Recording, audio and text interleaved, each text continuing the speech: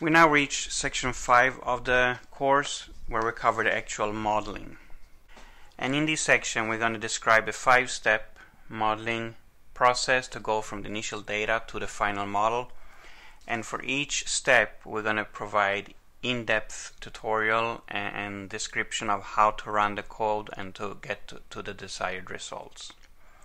And we strongly encourage you to open R and run the code that we provide in parallel with the course as we go through it, for you to get the most learning out of the course. So here are the basic 5 steps that we're going to cover. The first step is to prepare the data, how to read the data into R and do some initial processing. The second step is where we cover how to do a first rough selection of the variables that's going to be potential candidates to be included in the model. And here we narrow it down from maybe, let's say, 400 initial variables to 50 potential variables. And we also do some transformation of variables to see what will work in terms of providing more informative data to predict the output. The third step is a more deep dive analysis. We look at each of the identified variables and look at the bivariate relationship between the variables that we selected in step 2 and the dependent variable that we're trying to predict.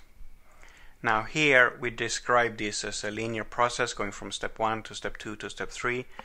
In reality, depending on the finding in step 3, you might iterate a couple of times between step 2 and step 3 when it comes to the transformations of the variables to get the best possible results. But in this course we're going to cover it more as a linear process.